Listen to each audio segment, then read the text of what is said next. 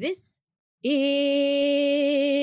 TWIS, This Week in Science, episode number 906, recorded on Wednesday, December 21st, 2022.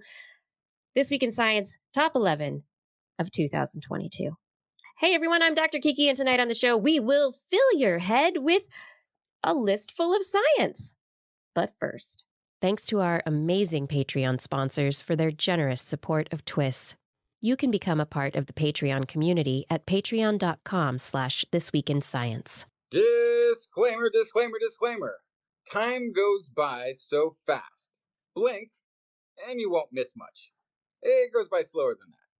But as each day ends, another begins pretty much right away. Pace is relentless.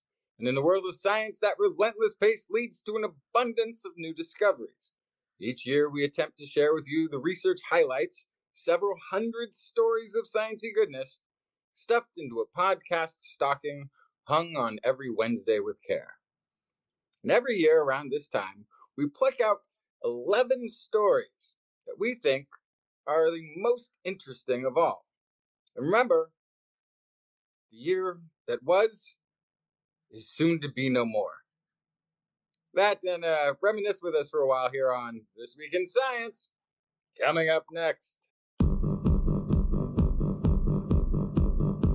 I've got the kind of mind that can't get enough. I want to learn everything. I want to fill it all up with new discoveries that happen every day of the week. There's only one place to go to find the knowledge I seek. I want to know what's happening. What's happening? What's happening this week in science? What's happening? What's happening? What's happening this week in science? Good science to you, Kiki and Blair. And a good science to you too, Justin, Blair, and everyone out there. Welcome to another episode of TWIS. We are here, actually not doing just another episode. This is one of our special holiday yearly endeavors into the year past. We are looking back at the year that we've just experienced so that we can all be reminded of some of those fun stories, the important stories. We're not going to talk about the boring stories, but I mean, we never do. So let's get into it. Blair and Justin, thank you so much for joining me once again for this very special, auspicious occasion. It's this year in science instead of this week in science. That's right. But isn't that a different show? No. I guess. It's this show right now. Oh, okay. Oh, yeah. Yeah. It's this one.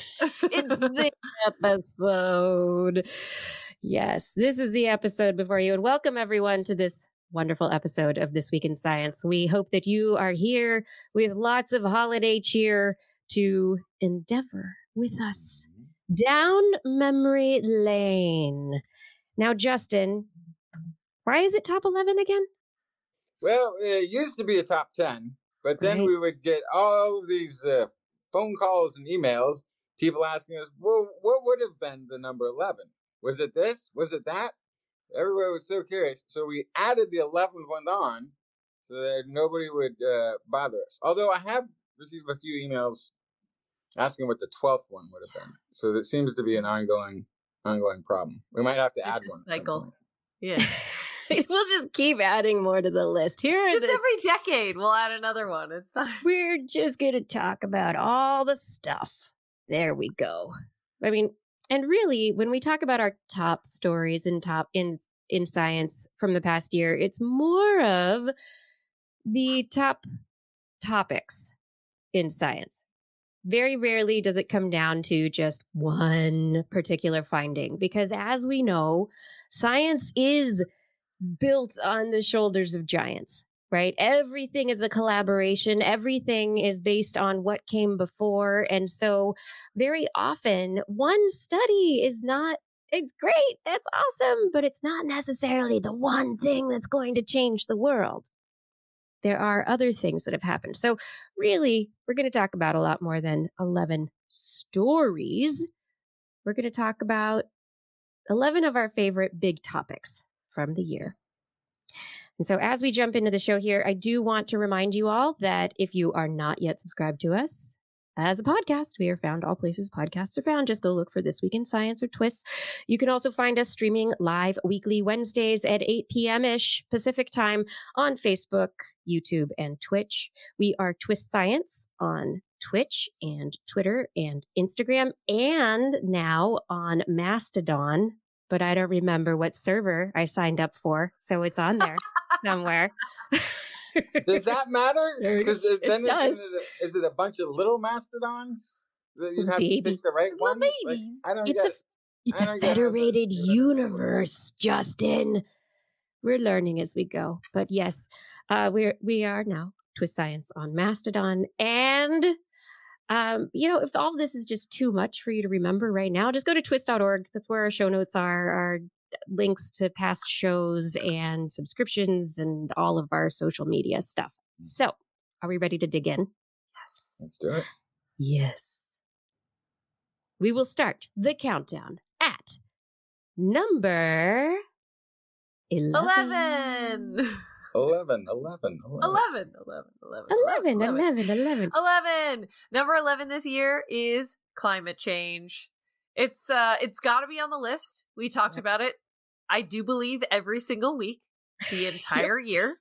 Yep. But I would say it's not further up on the list just because I don't know if there were any great scientific breakthroughs that we were super blown away about. Just lots of bad news for the most part. We hit 420 parts per million in the atmosphere for carbon. Fish are in trouble. Some fish are going to be okay, but lots of fish are in trouble. Birds are in trouble. Bugs are in trouble. We reported on all that. The Siberian Peninsula is the hottest it's been for 7,000 years. Droughts, all sorts of stuff like that. There were a couple kind of silver lining things we reported on the show. One is that Americans, on the whole, are excited about climate action and want to put climate action forward. The caveat was most Americans think most Americans don't want that. So yeah, that was an interesting find. Like, yeah, they thought their idea was unpopular. Yeah, we need to talk more about it. Yeah. Well, and it probably just is reflecting because it seems like a really important thing, but it's never in the news. It's not talked about on any of the cable national news networks. Well, they almost don't mention it. We also reported this year that the President of the United States had a State of the Union. He mentioned climate change twice. We would have liked more. But hey, not that many years ago, it wasn't discussed at all in the presidential debates for the entire presidential run. So there's definitely progress. But what we've learned is it's bad. We need to talk about it more. But as Kiki reported one week, we need to keep solutions in mind and give people hope, because otherwise there's no point in fixing things.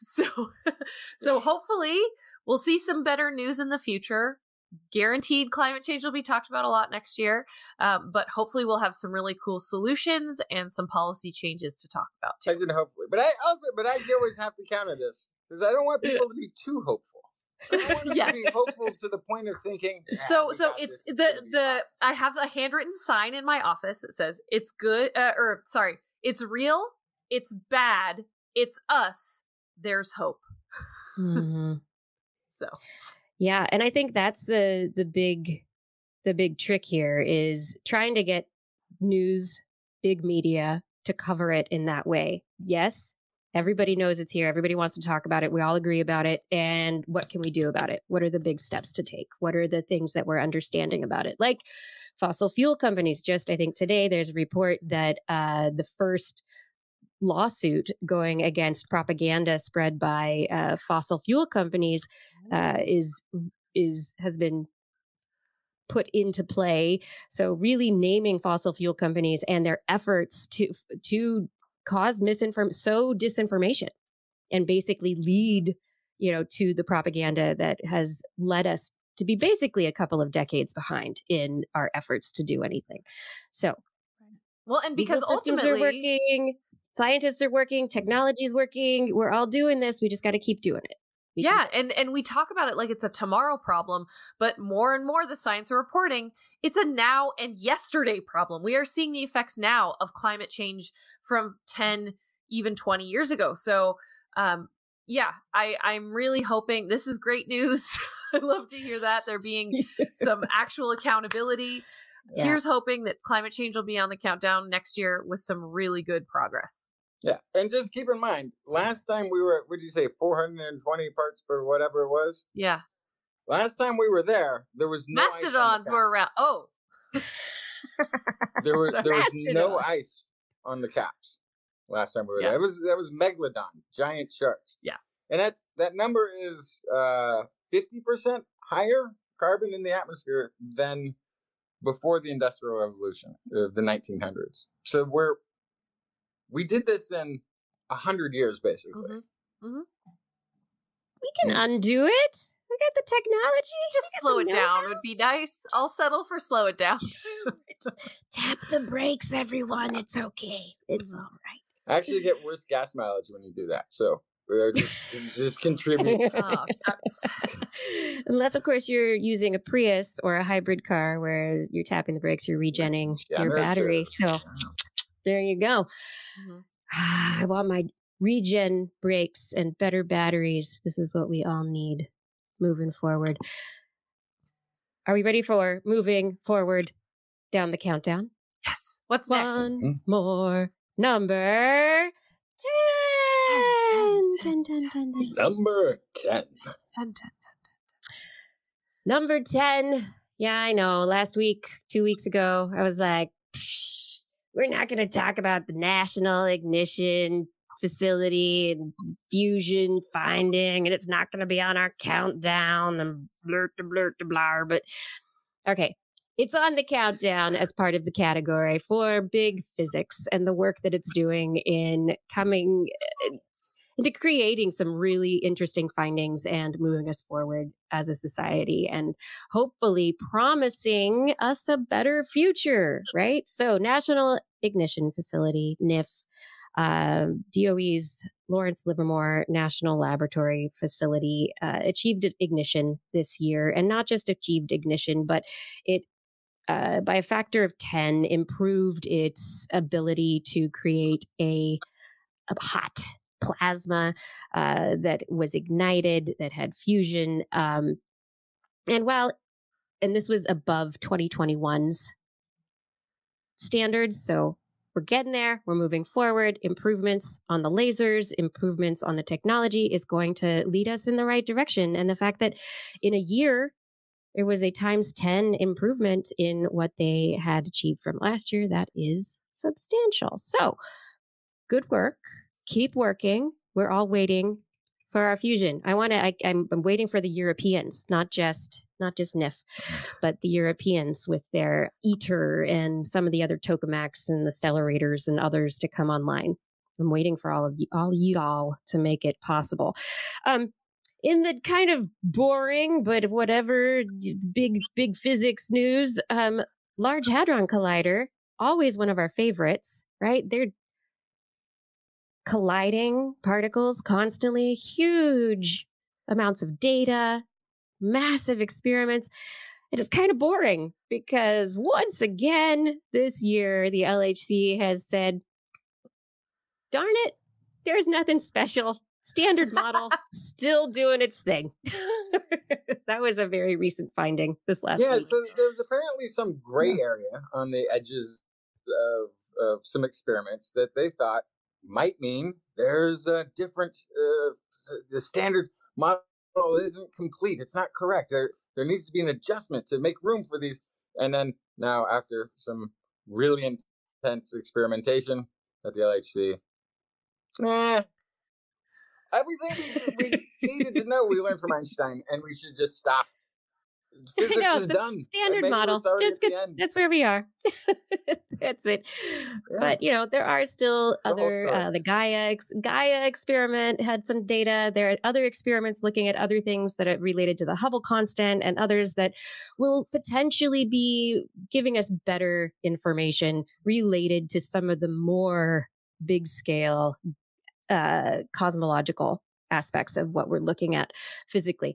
And then, big physics, but on a small scale, we had one of Blair's favorite stories this year, the black hole in a lab, where researchers created a little teeny, teeny, tiny black hole that started having the little hairs of releasing energy and information just like they should be, according to Hawking and other physicists' predictions. So amazing and awesome in the actual meaning of that word. And awesome. And also terrifying. But it's like a little baby black hole. It's not terrifying. We don't understand them yet. So like, what are you gonna do? It's scary. You're doing a thing you don't fully understand in a lab. They understand it. It's fine. They tamed those black holes. Here's the analogy that you can use. A black hole works kind of like height. If it's really big, you have a reason to be afraid of being up so high. If, on the other hand, it's smaller than you, you have no reason to be afraid of that kind of height. Okey-dokey. Of falling down into or onto or whatever. All right. It's not still makes me nervous, but I also am very much in favor of it. It's a very weird dichotomy. I am being torn apart from within because I'm like, that's so amazing and it's so cool. Oh, kind of spaghettified? Yes, spaghettified. You can say that. Like you're being spaghettified? Yeah, sure. In addition to black holes, little tiny black holes, there was also this is the one that was debated as to the terminology and exactly how important it was. But I thought it was a very interesting and wonderful advancement all the same because of the technology and the math working. And it's really, it's application as opposed to just theory. It's just showing that things are right, but the holographic wormholes. So using quantum computers to be able to create not a real wormhole. No, we don't have real wormholes, but these simulated holographic wormholes that have a lot of the properties in common with what we would expect a wormhole to have, and some interesting outcomes to the experiment that had not been expected, related to how the information was transferred from one end of the wormhole to the other. And speaking of spaghettification, that there was a kind of tearing apart of or entropic factor related to information going in, and then a more not logical but less chaotic factor for the information coming out. So it was torn apart and then put back together, kind of like an egg being unscrambled and scrambled, or scrambled and then unscrambled. And some aspects of these holographic wormholes. I've never tried it at home. No, I have not. Yes. Anyway, really interesting work. Amazing use of quantum computers to be able to advance our understanding of physics, which if we want to understand our universe, right, the theoretical physics being put into application, it's still simulation in a computer, but maybe that's what we are anyway. So it all comes back home in the end. We're all gonna. The only problem I have with that is it seems like an evolving theory, because I'm old enough to remember that people thought, oh, what if we're all just on a telephone line and don't realize it? And before then, they were like, oh, what if we're all just in a telegraph machine? Whatever the nervous technology. You remember back that far. Wow, you get older every week, Justin. Yeah. Oh, what if all of reality is just part of a clay tablet that somebody's written something on? Oh yeah, that's a theory. It's getting more convincing with the computer, but it's still just writing. That's all it is. It's still just writing right on the wall. Little shadows written on the wall. But I think we will move forward to our next topic from these amazing, incredible physics applications and discoveries to number 9. 9. Microbiome. Ooh, we love the microbiome. Why is it number 9, Justin? This is one because there was a bunch of stories, as there kind of almost is, again, sort of like climate change and a lot of these things that keep showing up in abundance each year. or they just catch our attention, perhaps. But the one thing that I thought was interesting is there was multiple stories. One at the beginning of the year and a completely different one right towards the end of the year. And another one somewhere in between that were linking energy levels to your microflora. The very recent one where it's the mice and they looked at their genetics and they looked at their diet, they looked at every possible angle, and the only thing they could differentiate between the exercising vigorous mice and the lazy mice was that their microbiota was different.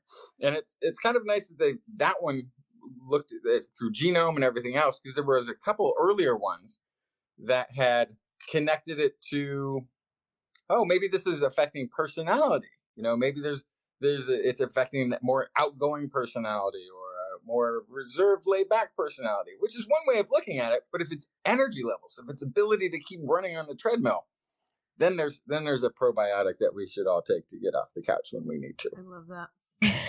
Get off the couch. Take your bacteria. Let's do it. Yeah. I will also throw in my favorite microbiome story from this year, which was linking being able to identify people who'd suffered concussions based on their microbiome. So essentially their microbiome shifted if they had chronic concussions. That mind-brain connection is becoming much, much more clear with every passing year. There was another one too where this wasn't microbiome, but it was gut related. It was sensors in the gut that were reading different types of lipids, or one that looked for lipids and sugars and one that just looked for lipids. And they tricked these mice, tricked, but they had this tasteless water they could drink that had a lot of lipids in it. And then they had another one that was really sweet that they liked. And they eventually all moved to the lipid one. And it turned out because the sensors in the gut were telling the brain, this is the good stuff. This is what I'm getting rewarded with. Yeah. So the taste for those lipids wasn't in the tongue. These mice were actually tasting the food and rating it from the gut. And the brain knew all along, but just never mentioned it to us. Sometimes, though, like with artificial sweeteners, you might taste it sweet, but then it's your gut, which is one thing we determined this year, that there are different pathways within the vagus that go from the gut to the brain that are related to the microbial responses to these various sweeteners, real sugar, artificial sweetener, and which pathways get activated by metabolites. So sometimes it's like, oh, your mouth is like, oh, it's sweet. That's great. Let's start the sweet processes. And then your gut goes, no. Still need more. It's faking on me. Mm-hmm.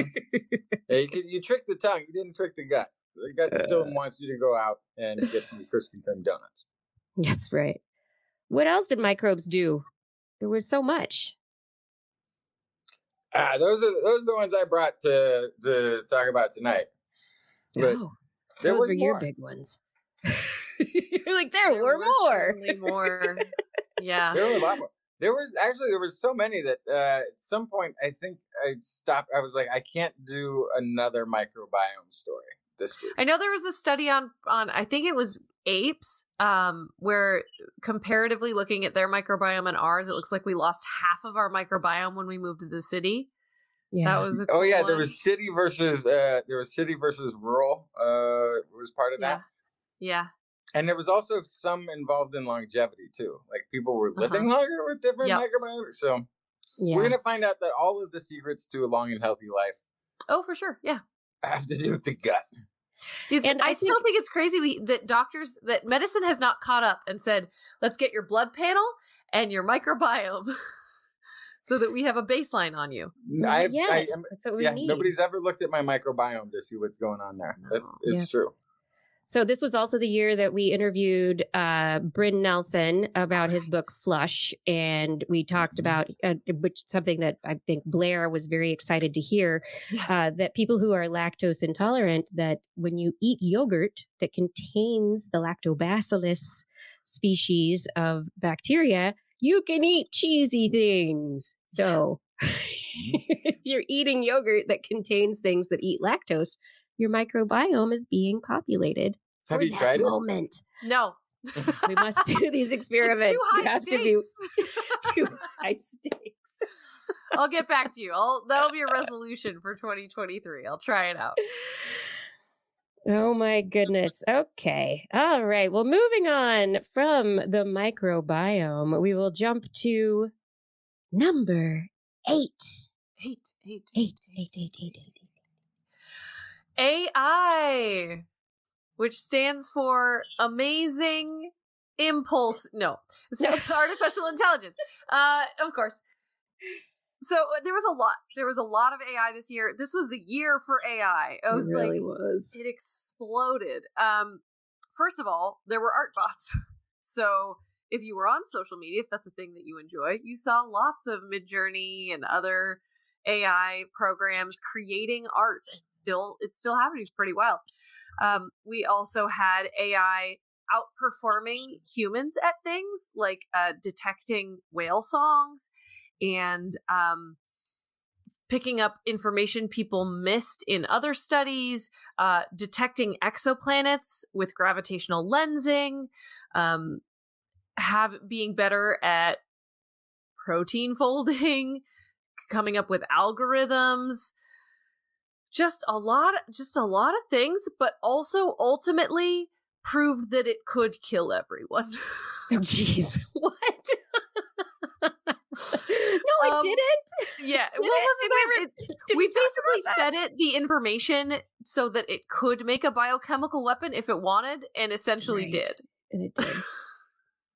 Sure. Not good. So, there was also a study about the fact that AI has bad bedside manner. So there's more research that needs to be done about language choice with AI, which I'm not surprised about. If you see those AI generated scripts, it's very clear language is not the thing AI is great at yet. But yeah, AI was all over the place. And also, I will say anecdotally, a lot of my Animal Corner studies were conclusions were drawn because of AI systems. So they might have done research out in the field, collected data, come back to the lab, and then used AI to process that data to come up with an actual finding. So pretty game changing. And I will add a jump on here. Patrick Pecoraro is jumping into our chat and saying many times, let's not confuse artificial intelligence with machine learning. And so I think actually you're right on there, Patrick. And what we are looking at in all of this stuff is machine learning. They're algorithms. They're given a big data set, and the algorithms then go about figuring things out. And so this is machine learning. This is not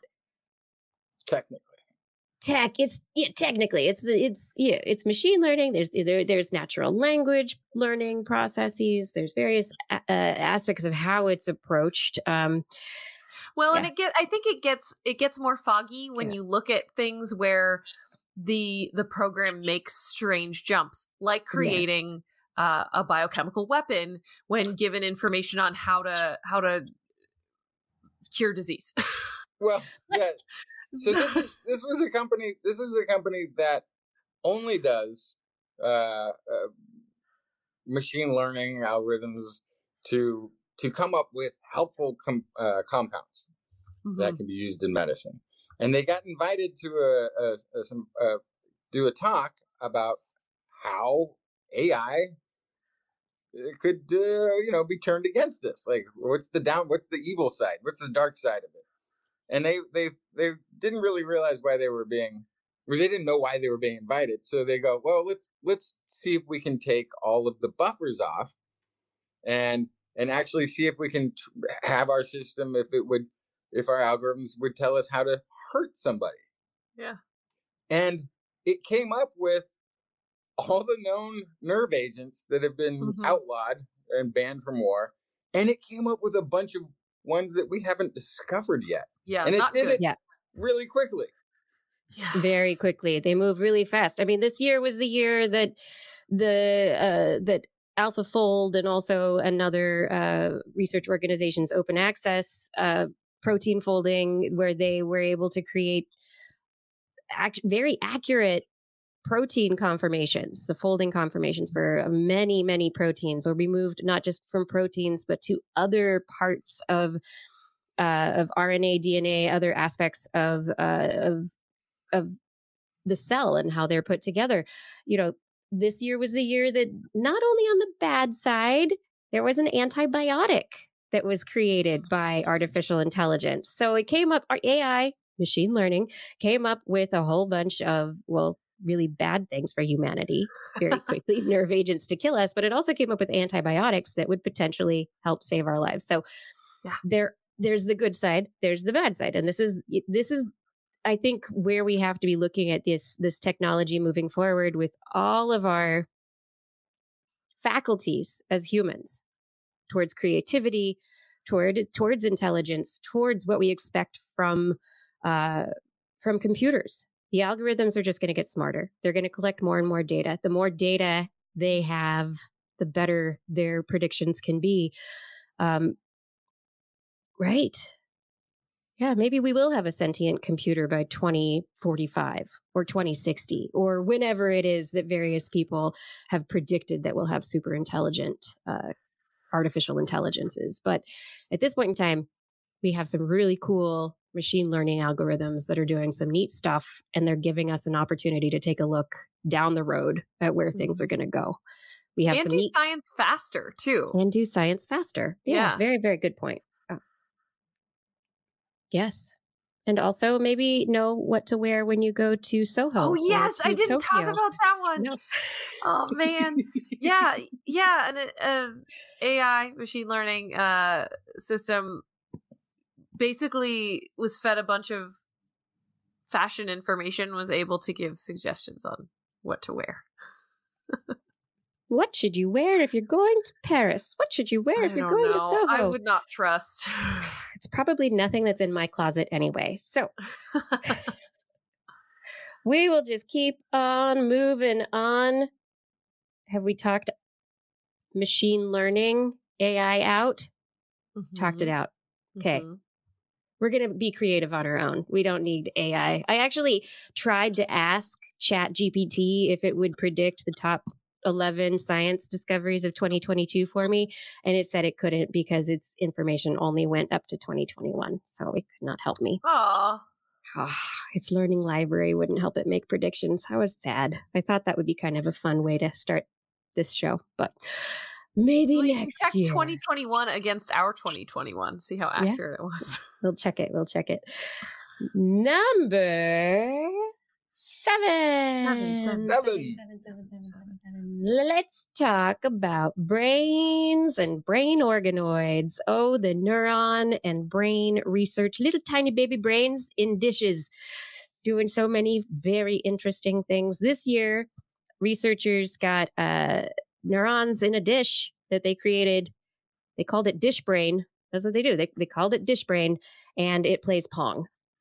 They got a little tiny brain in a dish to play a very simple computer game, which in itself is very interesting. That means that little brain organoid, those little neurons, could take the input of the stimuli, correlate various aspects of what needed to be output, and then try to, play the game, move the little thingy. What is it? I don't know, paddle? It just doesn't have a paddle. It didn't have hands. So it didn't have hands. It was just a brain. It was all nerves and electricity. But yeah, that one I thought was a very interesting application of what we've learned so far. And just kind of the basics of neural networks, of the needs of neurons, and the potential for networks of neurons to work together, wire together, fire together, and engage in an activity that is external to itself.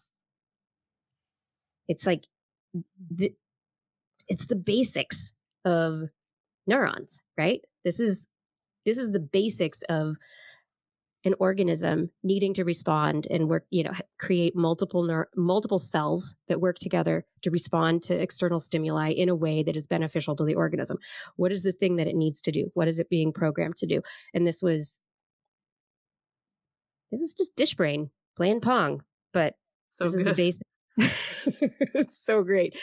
And then researchers also this year took brain organoids and implanted them into rat brains. And it was just fine, and nothing weird, nothing weird happened.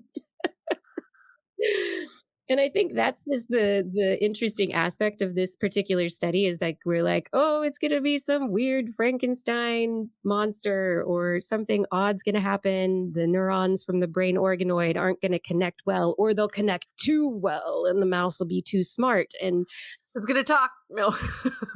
Right. It's if we put human cells in a mouse brain, what is that going to give the mouse in terms of abilities? But what we saw is that these neurons, this brain organoid, it wasn't just neurons, but actually other supportive cells as well that go along with the neurons. And it was a hybrid brain. The neurons interfaced, everything worked well.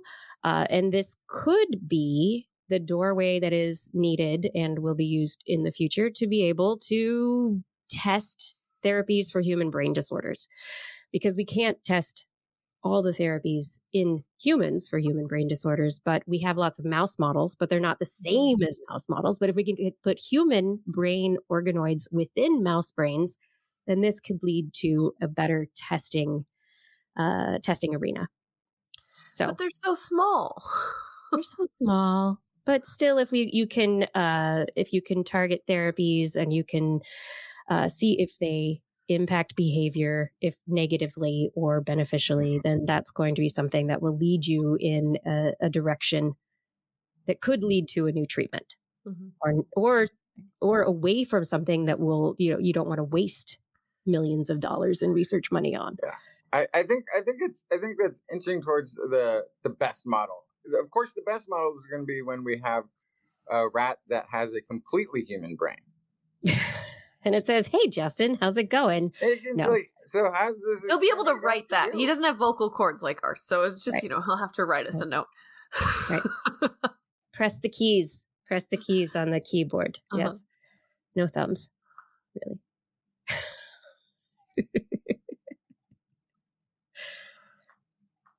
We'll see. It could get there, but yeah, brain organoids are moving apace. They are really, I don't know, they're really getting us to a place where we will be able to study a lot of the disorders of the brain without needing to slice open brains to get there.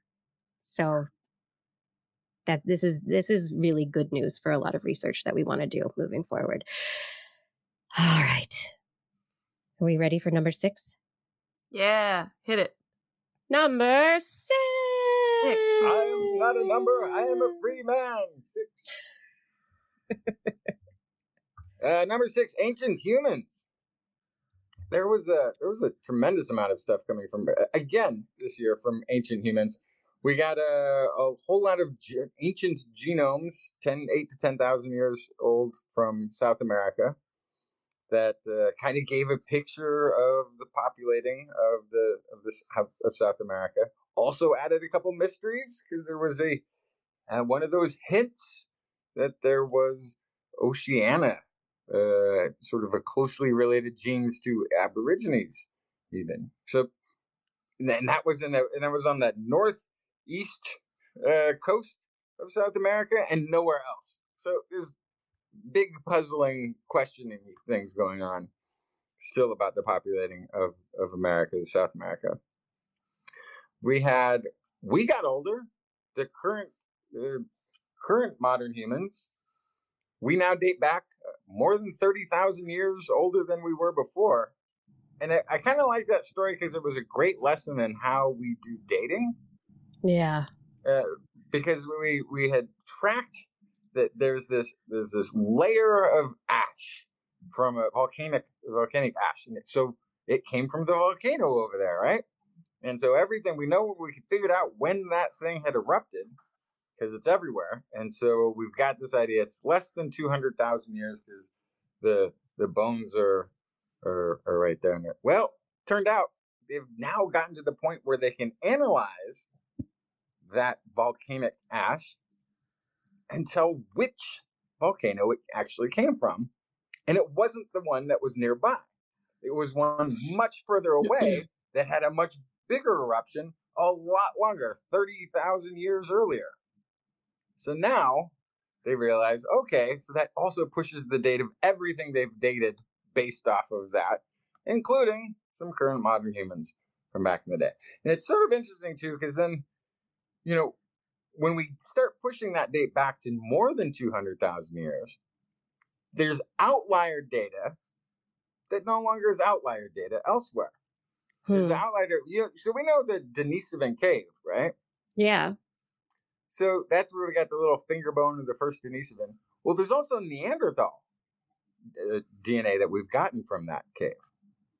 And that Neanderthal DNA had a big puzzle because it looked like there was some current modern human admixture to some of it.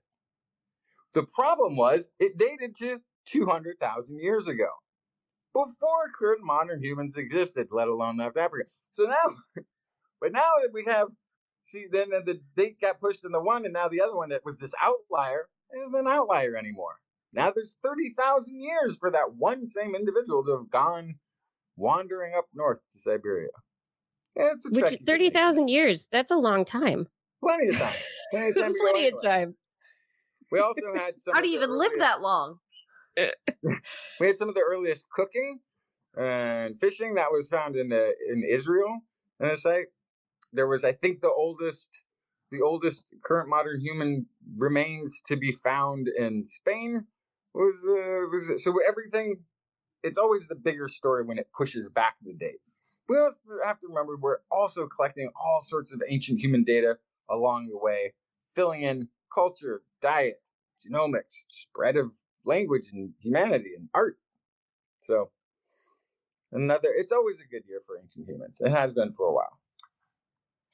Always a good year now that we're looking back at them. I mean, for a long time, it was nothing. And I feel like that with the modern technologies that are enabling us to look more deeply at some of these sites and the fossil remains and like you mentioned, the dating technologies, the various ways we're looking at DNA evidence, RNA, lots of stuff. We're going back further with more resolution than we have before. And in the last decade, we're talking about whole new arms. We're talking about a tree, the braided stream, and all these things. Yeah, so it's very braided stream too, because we're also now there's tremendous amounts of Homo erectus-like, Neanderthal, Denisovan-like, a whole array of ancient humans being discovered in China. And how do they fit in? So even within the braided stream, one of the things we have to start keeping in mind is something like Homo erectus that was around for much, much longer than humans are, diversified. They went everywhere, and they diversified everywhere. So the Homo erectus type ancient humans are different in Western China than they are down in Indonesia, than they are down in the Levant or down in Africa or up in Europe. They're different everywhere. And so the whole idea of pegging humans is that's been obliterated in just the last few years. It's so recent, and I love that we're talking about it so much. And yeah, I'm glad you bring all these stories to the show with so much insight. Oh my goodness. All right, well, we have talked from number 11 to number 6, and it is time for us to take a quick break. This is This Week in Science. Thank you so much for joining us for this episode, our top 11 of 2022. We are halfway through the list, and it's time for us to continue down to number 1. So we will jump on back right now after I remind you that if you want to head over to TWIS.org and get yourself a TWIS Blair's Animal Corner calendar, it is available now. You can head over to TWIS.org, click on the calendar links. You can purchase a calendar through Zazzle physically, or you can also purchase a PDF download that you can print yourself or take the images and put them on your computer and all that kind of fun stuff. The PDF download has some pretty fun science holidays included. You can do both Also, get them both. All right, this show, we already had Patrick. This show, we're going to 11. That's right. We're going to number 1. We are going to start at number 5 right now. Number 5. 5. 5 is all about eDNA, which stands for electronic DNA. You know, you open up your computer, it says, you got mail. You got DNA. No. You check it. It's an electronic DNA. No? Oh, sorry. No. It's environmental DNA, of course. I'm just fibbing with you. Anyway, there were lots of good stories about eDNA this year. The one that I usually run over that we've talked about for years now is in water, just like what kind of fish is around, and you can pull out the water and you can check the DNA just floating in the water. And because fish pee and shed skin and do all sorts of stuff in the water, it's just in there, right? But things went a little crazier this year. A couple of my favorite environmental DNA stories is that if you just take an air sample from a zoo, you can get most of the animals in the area. It's very aerosolized. But my for sure my favorite eDNA story from this year is that most tea contains bug DNA. Yes. Not necessarily bugs, although probably a little bit of bugs.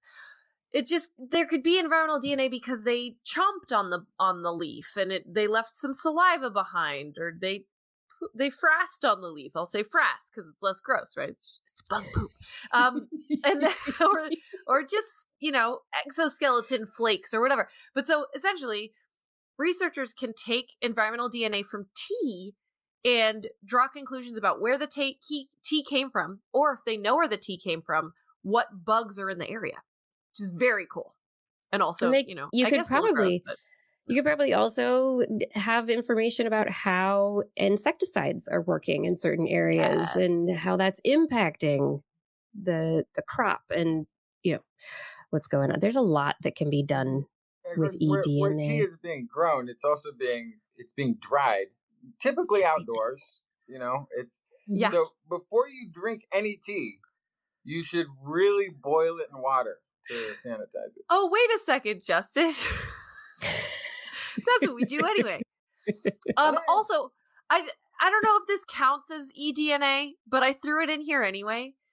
There was a whole study about using leeches to understand the biodiversity that the leech came from, because they draw blood from a bunch of different animals, and so they can actually pull DNA from the blood, from the guts of the leech, to figure out what animals are in the area. So you could consider that environmental DNA, I think, because it's not you're not testing the animal, you are testing the stomach of another animal that didn't actually eat that animal completely. So it's just kind of like, what's the cocktail they got rolling around in the leech tummy? And I know, Justin, you were excited to talk about this too. Did you have any to add? Just that we've conservatively, at least, I think, gone back now 2 million years. Yep. And collected DNA. Last record was 1 million years. It was from mammoth bone found in Siberia, found in permafrost, I assume. And we've managed to extract some DNA from that ancient beast and reconstruct it a bit. Now with environmental DNA, we've at least doubled that. And we didn't get one thing. We got a mastodon. We got crabs. We got reindeer. We got hundreds and hundreds of plants. We have an entire biome that we've managed to rebuild. And this was from an ice core or what? So it's from a soil core. Soil core. So there's a fjord up there in the north part of Greenland that had gotten, the tide goes in and out, drops down sediment, and it did that over a couple million years. And then the ice came down got covered in ice, and then it was stuck under that frost. So it was super cold, no oxygen. But the real thing, the thing they think that actually managed to keep this DNA preserved, is the amount of quartz in the soil. So quartz has a charge, DNA has a charge, and by the DNA bonding to the surface of the quartz, it preserved it chemically. So it didn't break down like it normally would. And so the story's kind of fun because they've had this soil core for I think a decade or almost 2 decades. And every time they had a new technique, they would try it out in the core and get nothing. And then, time would go by and they've got some new techniques and they test it out on this core and get nothing. And then, and it went on, I think, 4, 5, 6 times. And then finally, with the latest round of innovation and really brainy thing, and they managed to do the extraction. And so there's now this wonderful glimpse, the furthest back glimpse we've really gotten into animals and plants. And really, I think also the amazing part of this story isn't actually the collection of it in one of the more hostile environments on the earth. It's not even the information that they ended up with, as amazing as that is. It's the fact that they were able to reconstruct so many genomes, starting with mere fragments. And that's one of those, go into the power of machine learning or algorithms being able to assist.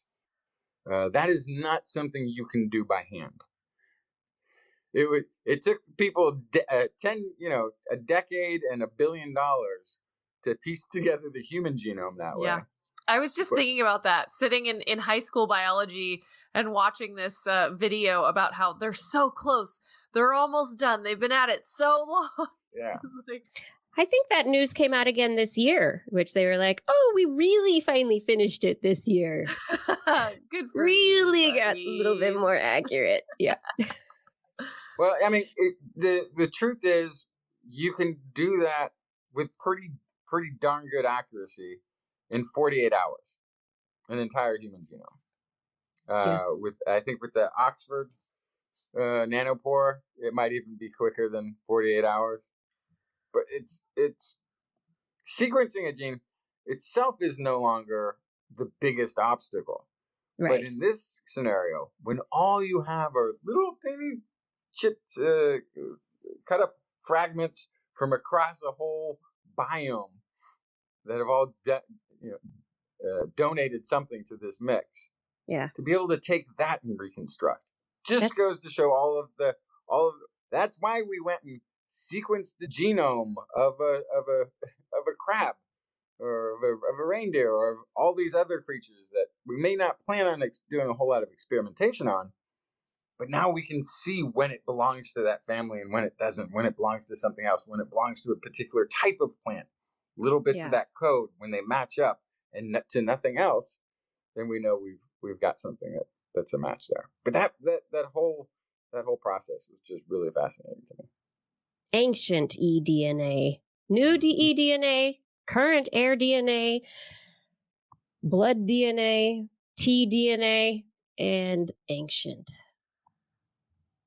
Now let's move on to number 4. 4. The cause of MS? Do we know? Yes, well, yes, it was reported this year that scientists have linked the Epstein-Barr virus with causing multiple sclerosis. Now, this isn't an absolute 100% knock it out of the park finding. And of course, this is science. So there are many individuals who debate this. And of course, this autoimmune disease, multiple sclerosis, may have other causes related to different viruses. But in this particular study, researchers, after a 2-decade study, found that Epstein-Barr viral infection is the leading cause, not just correlated necessarily, but actually causing the virus. We know Epstein-Barr virus causes mononucleosis. If somebody can avoid it until adolescence or adulthood, you're more likely to get the mononucleosis. A lot of kids get it. And some people are genetically predisposed to have certain reactions. And it depends on environment, it depends on all sorts of stuff that are going on. But we've been informed of that, like through this latest pandemic. I think everybody's aware. Everything we can all get the same virus. and have different outcomes. And have very different reactions and outcomes. Yeah. But it's very fascinating. It's like, being able to, years ago, be able to start vaccinating for HPV and and suddenly have a reduction in a number of different cancers. Not just one cancer, but a number of different cancers, not just in women, but also in men. Things that we didn't know were linked, but that were virally being caused because of interactions between viruses and our immune system, viruses and bacteria and our immune system. We are learning so much. And like you're mentioning, Justin, COVID-19 has been in the background of everything this year, the foreground for many of us still. It is the ongoing pandemic that has never ended, but it has also allowed us to dig even deeper into viruses as the causes of disease, looking at SARS-CoV-2 as a cause of long COVID, for instance. We're looking at all sorts of things in a different light. Chronic, Chronic, when you're tired. Fatigue? Fatigue, yeah. Thank you. Chronic fatigue syndrome and many others, which had been linked to, but people have been fighting, really, really working really hard to say there are viruses involved and we don't know exactly how, and there's something happening here.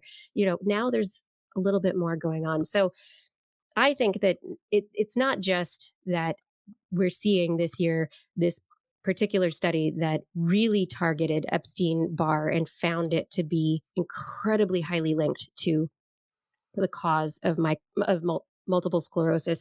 It's that we're looking at viruses across the board in a new way. And if we continue to do that, it's going to benefit us all as a society. Moving on to number 3. Ooh, three is all about one of my favorite things to talk about, regenerative medicine. Oh, is it now? Yes, because we have found all sorts of ways that I may work to live forever this year. That's right. Some of them won't affect me directly, like the ability to make synthetic embryos, although that was mind-boggling. Basically make an embryo with a beating heart without an egg or a sperm. So that happened. Also, a dead pig was made, basically its organs were kind of reinvigorated after it was dead. So then there's this whole question about what is dead, and also, yikes. But this is also why we have to give what is death anyway? Organoids to develop, and then you give the pig a human brain. Then you kill it and bring it back so you can talk to it after, and it can tell you what the other side is like. Perfect. Yeah. So essentially, this is not the horror story it sounds like, but it does mean that there are lots of ways to keep organs healthy longer, which is really what this is about. Speaking of that, there was a human that received a pig heart transplant that went better than expected. They did not survive the year, but they survived longer than their outlook was prior to the transplant. So it was a net gain of time, and it went better than anticipated, but still a lot to do there. And then also we had lots of animals regrowing things. Axolotls, as always, kind of the poster child for regeneration. They regrow parts of their brains after injuries. There were studies looking at how we can kind of harness that ourselves. And then also there's a study where the Hydra can regenerate its whole head. Right. Yes. You can take the head off and they'll I'll just make a new one. Yeah. Too bad they're not real. Anyway. No.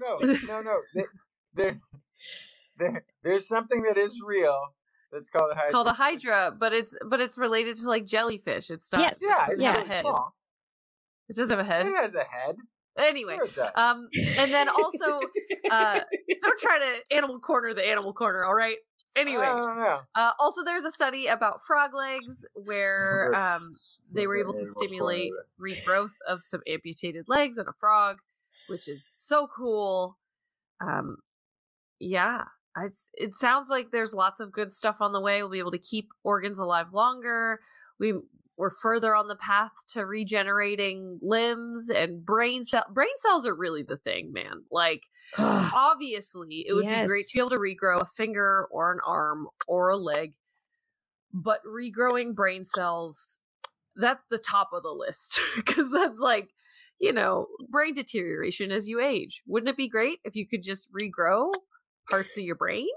Yeah, you know what? And it could be a good therapy, because I think there's people out there who want to get rid of memories.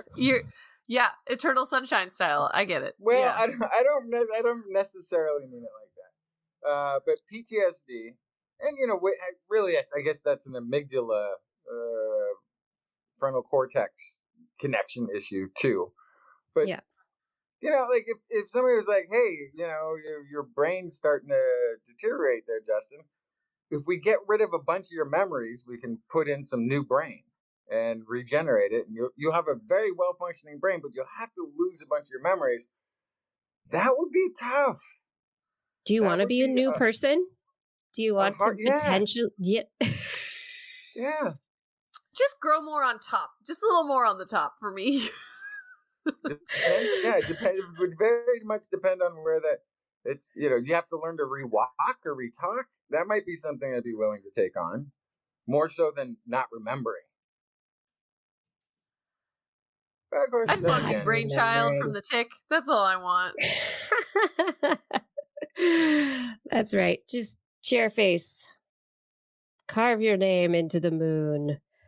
There's so many cool things going. Regenerative synthetic biology, regenerative stuff is so neat. Just being able to take things that are getting older and regenerate them. Can we someday have new limbs?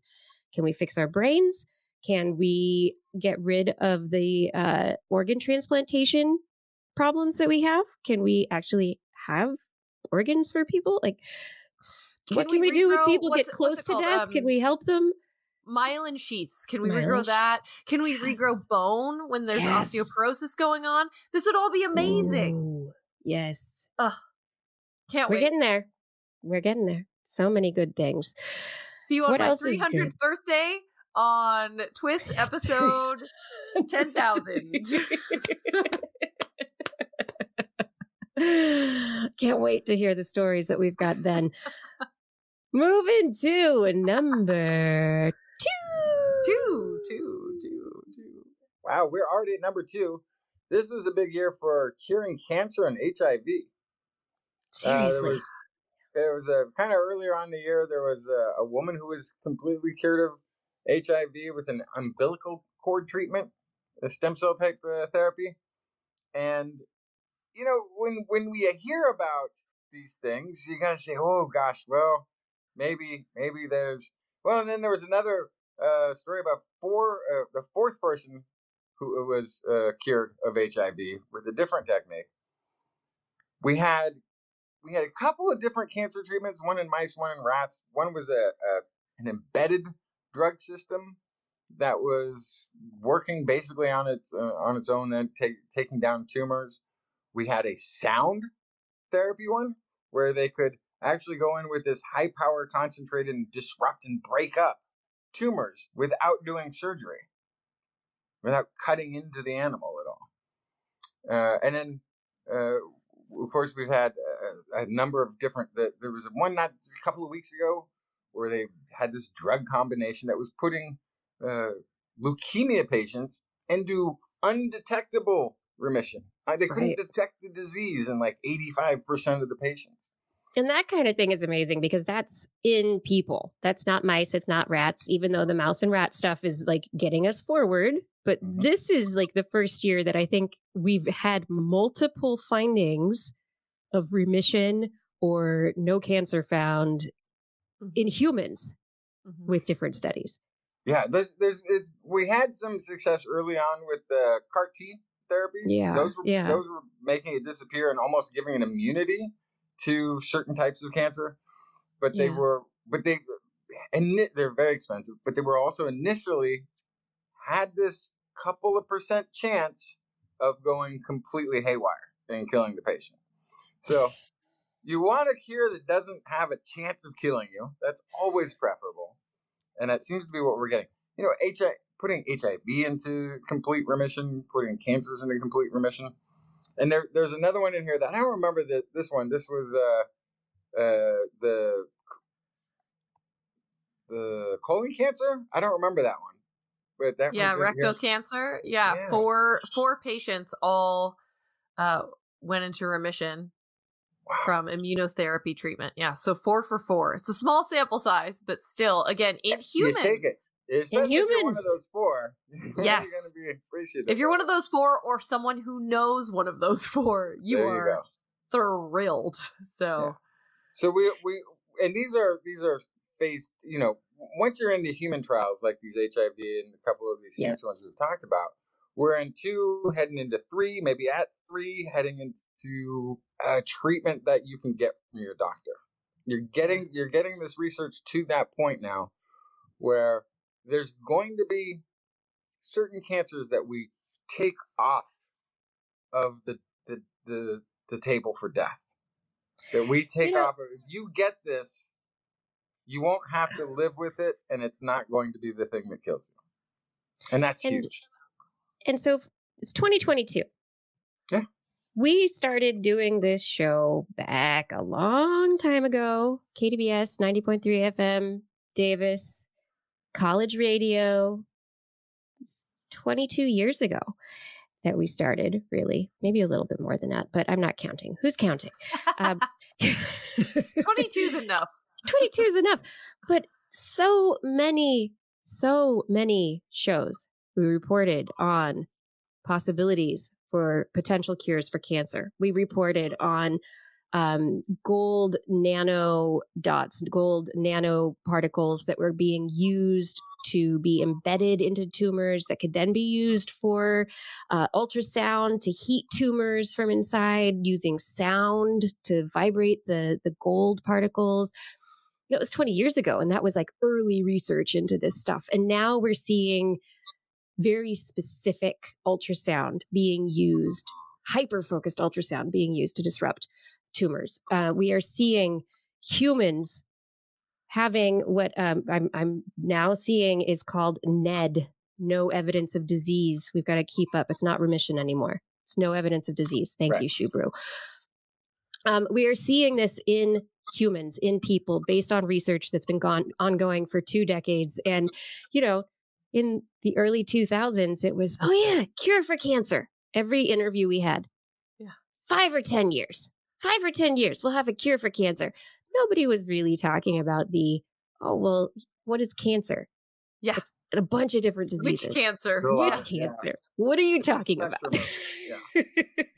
Yeah, cured in which stage and all this. Yeah, absolutely. Yeah. Mm-hmm. And so I think that our conversations have become more nuanced. I think that the way we're looking at it as people is a lot more nuanced. You know, the scientists working on it obviously were in deep in their particular niche of what they were studying. But I think that what we've seen over the last 2 decades, like, I don't know, this is amazing. This year was great. Cancer, HIV. I mean, we grew up during the HIV pandemic, and this is, I'm so excited about all this and where it's going. No cures yet. Well, we're getting there. I mean, I think we have cures. There's options. We're like on the brink of so many things. It's amazing. Yes. Okay. But I'm excited. And this is one of those things too. Like, this is the last word on that. There's 30 million people who actively have HIV currently on the planet. So it's 30 million people who need this research to keep going. Yep. And there's like 3 who have been cured so far, but yeah, it's a start. 5. 5. Okay. Oh. Hey, just, get the numbers right. For those 2 people and the people that know those 2 people, it's a big difference. Big deal. You're right. Are we ready for number 1? Is it time? Let's hear number 1. Number 1. Did everyone guess number one? Did everyone guess what this was going to be? Do you know what this is? This was the no-brainer. This was the one. This is one year where we didn't even argue about it. No, not at all. And we have debated on previous years, like what's going to go where and which one can be and who's it, what's it, which it.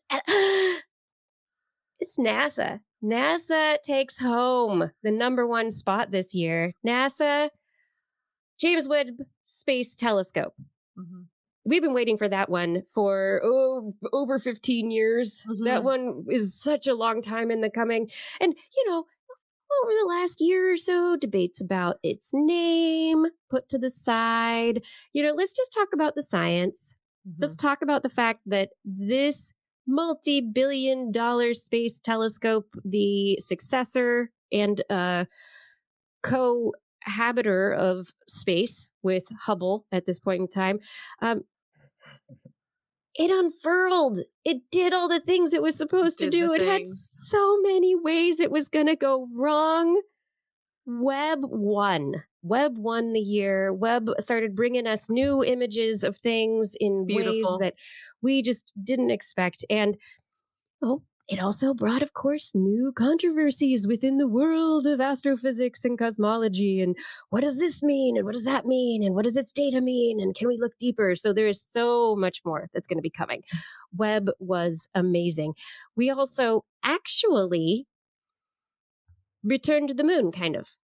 We got Artemis launched, which I was convinced it wasn't going to happen. Artemis launched. The Orion mission went around the moon. And it came back safely. Okay. Everything was good. Yeah, the only problem with that story is,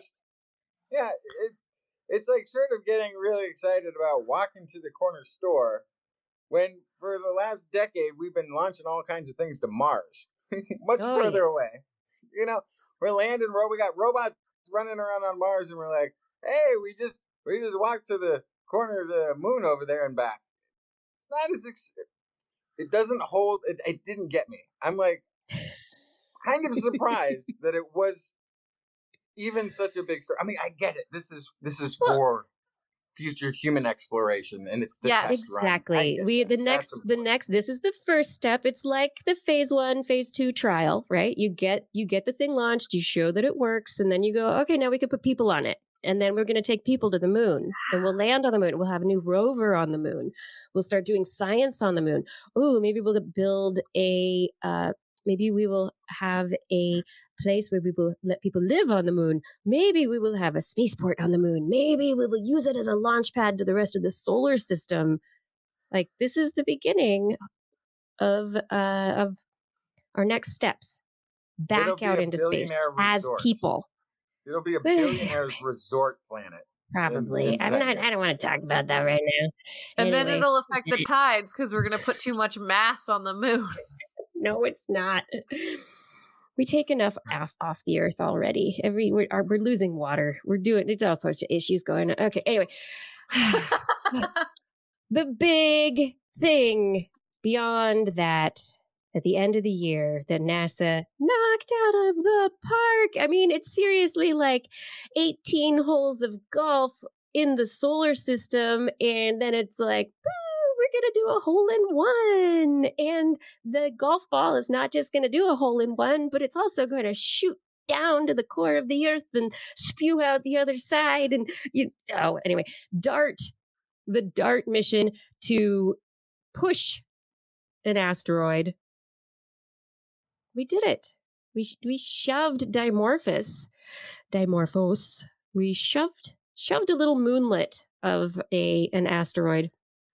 And in our shoving, we shoved it so hard that we could see just how much we pushed. There was a multi-1,000 kilometer tail off of Dimorphos after the event. And the idea is very, very positive for our opportunities in the future of being able to push threatening asteroids. Yeah. To act a little like I could protect myself. We could do something this the here. Year the movie Don't Look Up came out, I this do believe is the year. No, this is, I know NASA plans things way in advance, but it does feel like very interesting timing. That movie came out, we were all like, oh no! And then, oh, don't worry about it, we got a dart. Oh no, we're working on this. We're actually working on it. Perfect timing. Yeah, so it was just a little moonlit, but it's a little moonlit with mass, and what we will learn from what our shove did to its trajectory around Didymus, its asteroid, and how its orbit changes, and there's a lot of data still to be reported on, but it's looking very promising. I think it was really, really a great effort. And I shouldn't be talking about this on the show like this because there's a very good chance I'm just misremembering this or misheard this. But I think that tail that we're seeing from it, we must have hit that hard or something, or things just break up in space. Because I heard there was like millions of tons of debris that got schlepped off of it, that came off of tons. Yeah, that was the massive tail. Yeah, tons of debris. Yeah. We hit it hard. Yeah. That wasn't just a little soft nudge. Like, it was a ship comes up, lands, and then little. Get out of my solar system. No, it was ramming speed right there. We slammed into that thing. Ramming speed. Oh, humans, we really know how to throw our weight around in this little solar system of ours. Yeah. It is. Can we fix it with a splosion? Is my question. Well, we can fix it with a rocket. Yeah, it's a little shove. Yeah. So James Webb, DART, all the work on Mars, all of the effort with Artemis and the Orion mission, NASA has really been knocking it out of the park again with some amazing efforts, discoveries. And this is, I think, the exciting thing and why it's really number one is that what NASA is doing is the place where science and engineering meet, where you have the best engineering making the best science possible. And because Webb is where it is, we are going to be learning so much more about our universe. Because DART was so successful, we are going to be potentially more protected in the future. Because Artemis was successful, maybe humans will be back on the moon sooner rather than later. So I see a lot of hope here. With that James Webb too, the thing that I guess I didn't realize was going to be so impactful was its ability to look at exoplanets or to look at really distant planets and get information that way. I knew that it was going to get some deep looks, some galactic looks, that it might be finding exoplanets, but being able, the kind of data it's getting from exoplanets is telling us about atmospheres on them. I mean, that's a completely new level of detail that we're getting for what other planets are going to look like. And then, of course, it means that's an accelerated search for life. Are we alone? Are we not? No way. More water worlds? Yeah, we're going to be able to. And Blair, like you said, with a story that we did not cover on this top 11 countdown, one that was your favorite was the panspermia evidence, where now we have shown that RNA and DNA are spontaneously formed on meteorites. That's right. Found them all over the place. Found RNA and DNA all over the place. And so it's stuff like Webb and the way Webb looks at signatures, chemical signatures in atmospheres and around stars. We'll be able to see these signatures much more easily. I think, isn't it just RNA? I don't think it's DNA. Oh, and DNA. It was both, yeah. Both. RNA and DNA, yes. So are we sending it out there? Is it coming from out there to us? Is that where we came from? Can't wait to find out. I'm so excited. Must watch TWIS next year. I think actually the more exciting thing is that, there's those chemical components, meaning physics being the same everywhere in the universe, standard model applying everywhere in the universe. And if chemistry Yeah. The chemistry is not going to be... Chemistry applying. If it all applies, then... It's everywhere. Then, it can be any planet that has the right conditions or a range of conditions that could work, will work, and probably have, because it happens so... Our one example that we've studied up close is this planet, and it happens so quickly after the forming of this planet. Mm-hmm.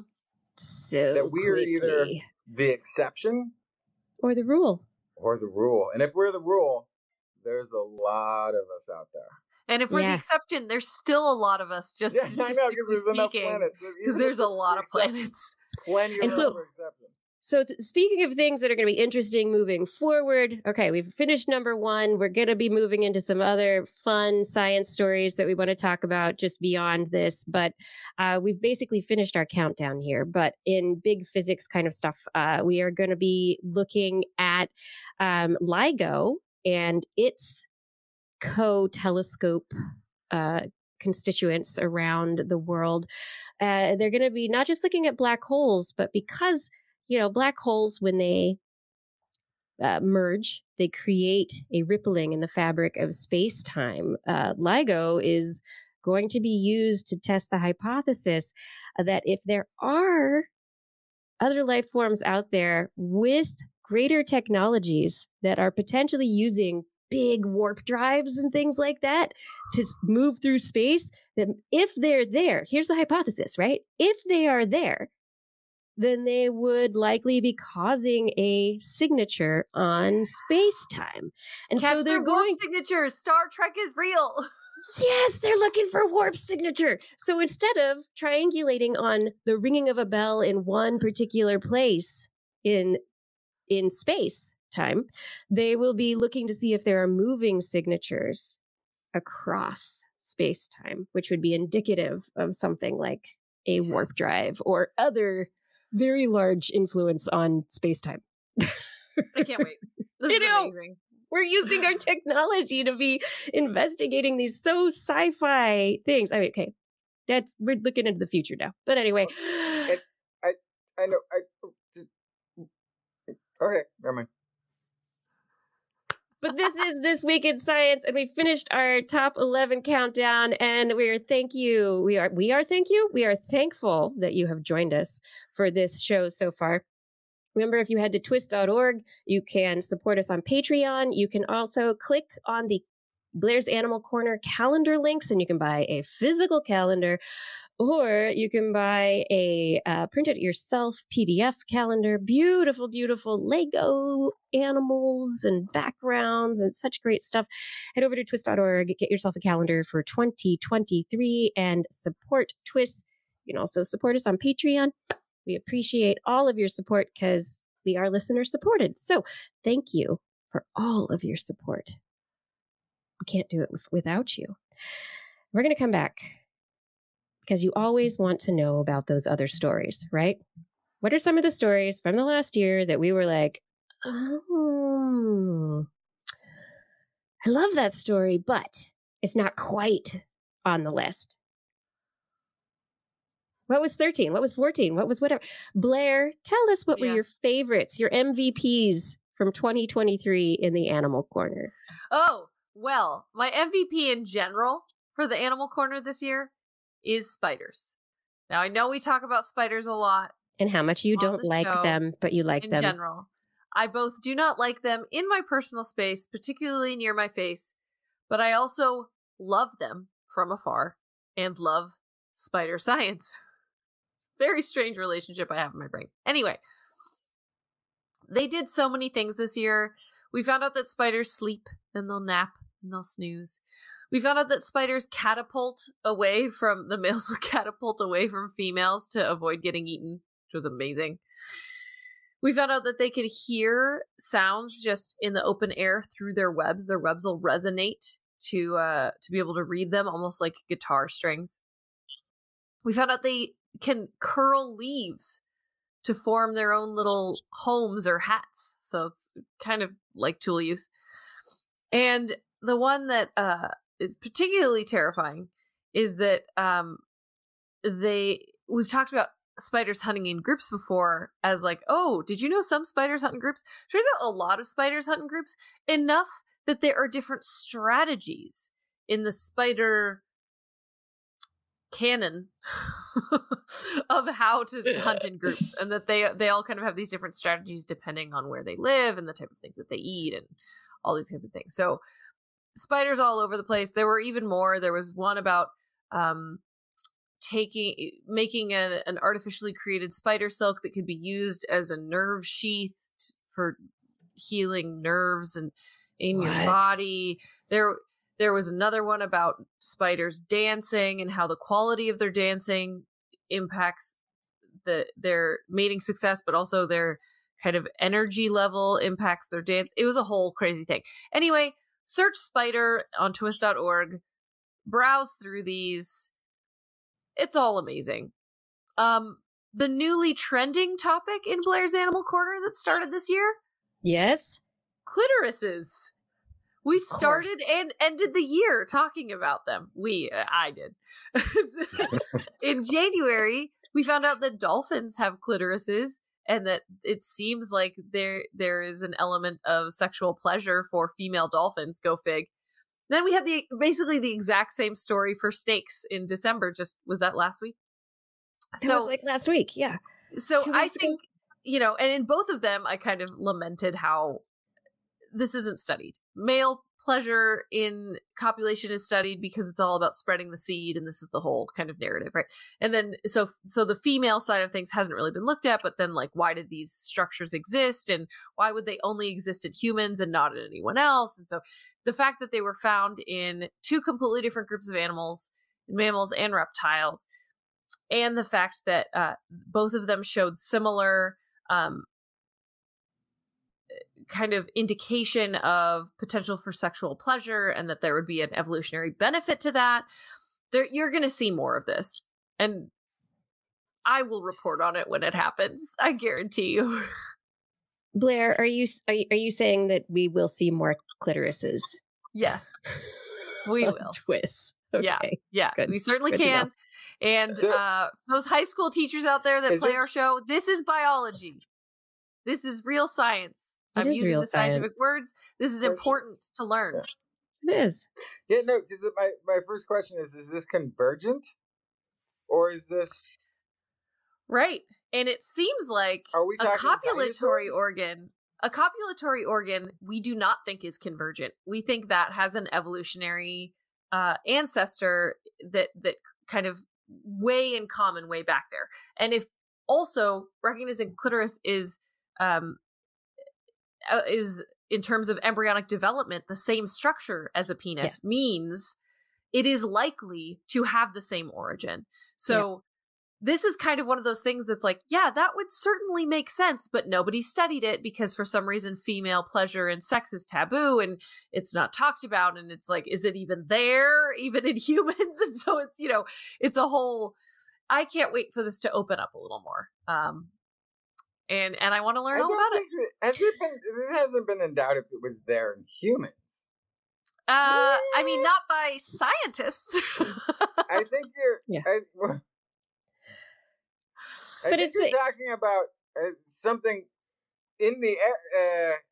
I don't even know if it's taboo to talk about the G-spot. I think that's the one that people are always like, is that a real thing or not?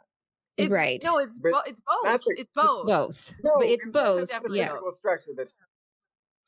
But this all stems from a lack of study into female anatomy, into like even the female psyche and various aspects of female reproduction, because of who the scientists are, who's been allowed to play, and the questions that have been asked. So this absolutely, yeah. And it's all, if I may say the flamboyant thing, it's based in misogyny, people. It's based in this idea that like women are vessels to grow humans, and that's the deal, right? And so like you need to divest that from the situation and recognize that there's the potential for evolutionary benefits to pleasure on both sides, not just a vessel.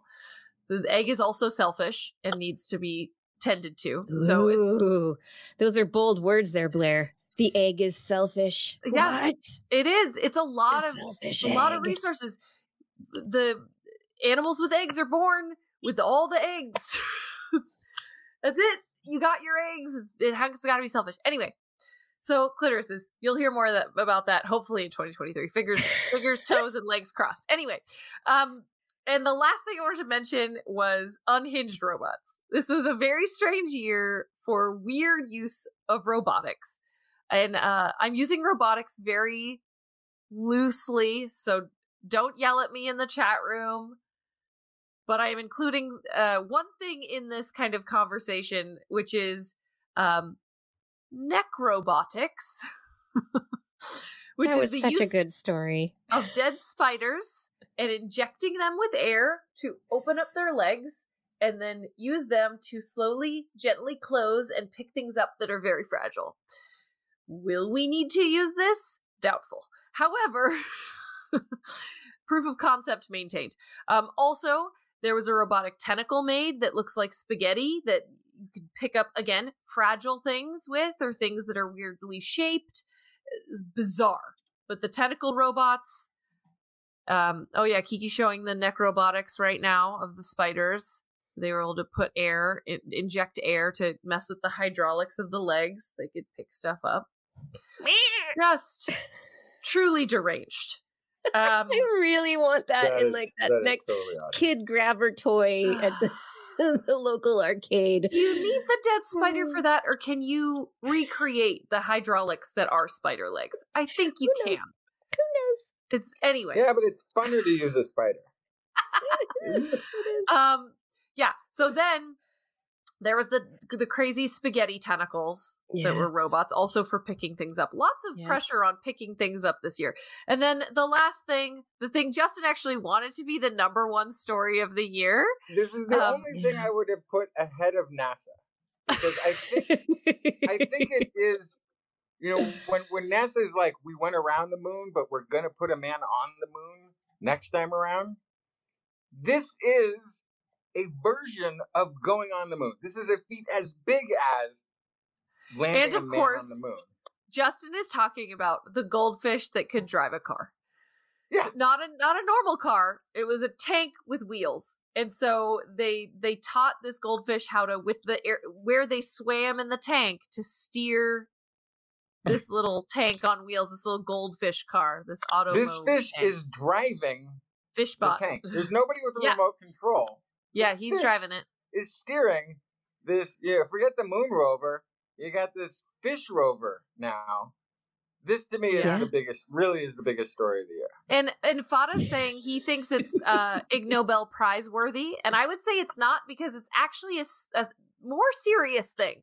It's a proof of concept that is. It's silly on the surface, but I think is really cool in a lot of layers. So you're proving that a goldfish can figure this out, first of all. Second of all, that it can indicate preference of where it wants to go and adjust. But then third of all, that they were able to invent this thing that could interface with a fish. So yeah, it is possible to make technology so user-friendly, literally a fish could use it. Yeah. So no excuses for your complicated user interface. And I love that it sync and pair and do all these things. No, you don't need to do any of that. If the fish can drive a car, then all the rest of this, the self-driving car should be here yesterday. Well, maybe it was. Well, the self-driving fish car would be a remote control that the humans were driving, so that's not quite right. You want I don't know if you've seen Star Trek Discovery, but they have these these particles that you just kind of move your hands around and it steers the spaceship. That's really what you're talking about, because that's what the goldfish is doing. You're just like, I want to go that way. Yeah, basically. It goes that way. Yeah. Anyway. So yeah, the fishbot car. That is my favorite story of the year. Yeah. It's a breakthrough, I think. It seems silly on the surface, but it's scientifically it's pretty cool. Mm-hmm. Who else can we put into little vehicles and just send them places? Fishbots. Oh, good gracious. I think we've done it. Do we have anything else that we want to add to the list of 2022? We did not include COVID. We didn't include. Everybody had it. Everyone had it. It's over apparently, but then there's still places in the red tier right now, so it's clearly not over. But vaccines happened, boosters happened. It's not really, we figured out it wasn't engineered in a lab. All good stuff. We realized we should wear masks, but then we didn't make people, so that's great. Justin, what were you going to add on? No, I was just, it's a nothing comment. I was just going to say that the fish car. Yes. Shows, because you always get, like, who got credit for landing on the moon? A bunch of pilots. Well, this fish car shows you how big of a difference you can have between pilot intelligence and the engineers that made the craft. There can That's true. Be a little bit of Don't down talk fish intelligence now. I mean, 2022 was another year of animal cognition and animal intelligence in which we saw all sorts of cool things. We didn't talk about bees playing, which I'm still debating in my own mind. I loved it. Corvids and their different jay species and their intelligence, apes, and there was so much. Lots of animals communicating through sound that we didn't know about before. Yeah. Mm-hmm. Just because we couldn't hear it because our hearing is not good. The world is becoming apparent to us as we ask the right questions. Yeah. But I do think that we have gotten to the end of our show. Oh yeah, Paul Disney, the next step is to get some slime mold to pilot a spaceship to the moon. There we go. That's the next step. We got the watch. We got the slime mold watch, so we're on our way. You do have the slime mold watch. You're right. Slime mold that tells time. Okay, everyone. We did it. We've counted down all the top stories of 2022 according to us and our review of the year. And yes, Patrick Pecoraro, no, we are not very choosy and specific. We like to be broad and graspy because, that's what life is. There's so many big picture things going on, and that's where our future is as well. If you have issues with it, take it up with us on Mastodon, because we don't know where it is. That's right. Go find TWIS Science on Mastodon. There you go. They always end up being these little categories now, because we do over 600 stories a year now. Yeah, so many stories. Yeah, that you run with these themes that it's like, okay, well, there was like microbiome was a dozen studies that really caught our eye at some point during the year. So that's how come that's a category and not something else, I guess. Yeah. And like I said at the beginning of the show, like you can't very often, very, very rarely is it a single study that changes the direction of science. Well, and we don't want to just re-report a single story. We already did that. We'd rather give you the liner notes on like 50 to go look at later. So you're welcome. You're welcome. We reviewed your year for you. All this happened and more. Oof. Thank you for being here through 2022 with us. It has been quite a year. Another amazing year. And I feel so lucky to have shared it with all of you. Every week, no matter how down I am or whatever, whenever I have the chance to come here and talk about science, it reminds me of all the thoughtful, compassionate, incredible people that are out there in the world that are doing work to feed our curiosity and to help us understand this little blue rock where we live. So it's all about being with you all every week, except for next week because we're going to be taking a break. Anyway, shout outs to I'd love to say thank you to Fada for all your help on show notes and on the social medias. Thank you for helping with all that. Gord, Arnlor, thank you for helping to keep our chat rooms nice places to hang out. Identity4, thank you for recording the show. And Rachel, thank you for editing the show. And as always, of course, I must thank above and beyond our Patreon sponsors.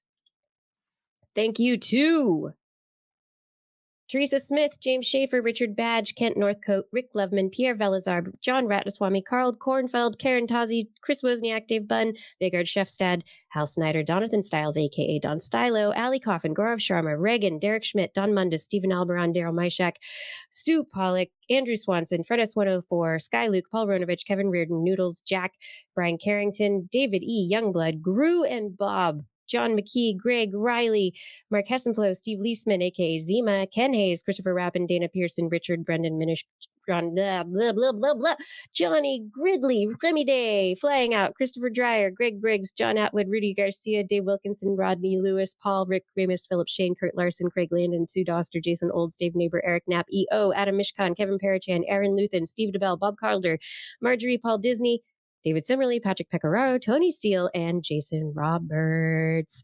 Thank you all for all of your support on Patreon.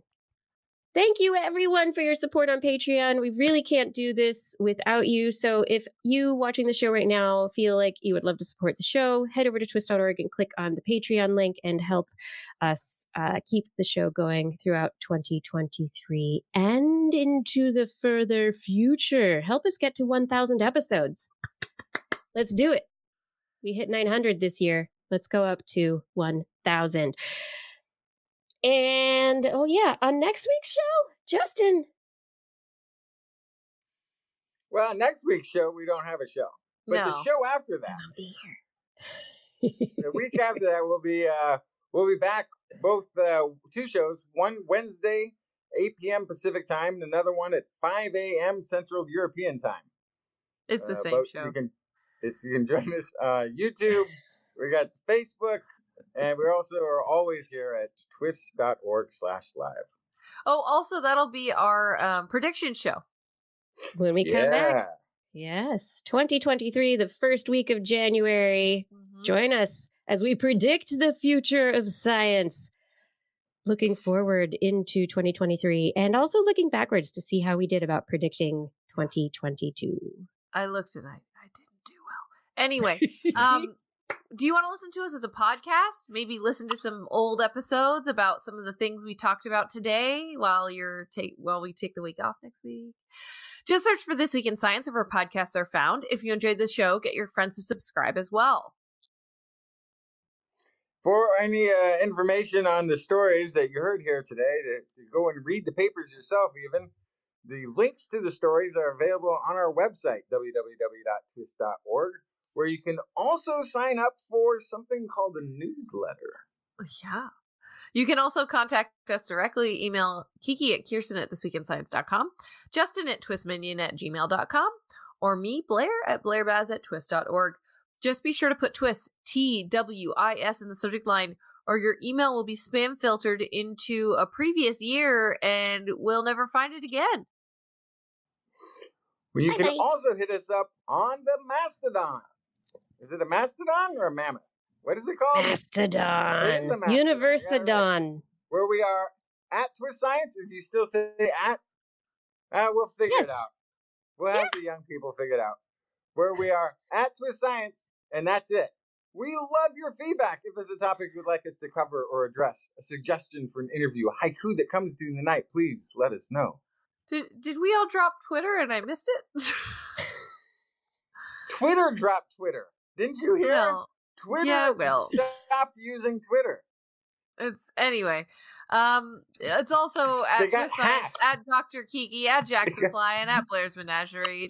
I'm still there sometimes, so if you want to tweet at me. I heard the whole thing got hacked.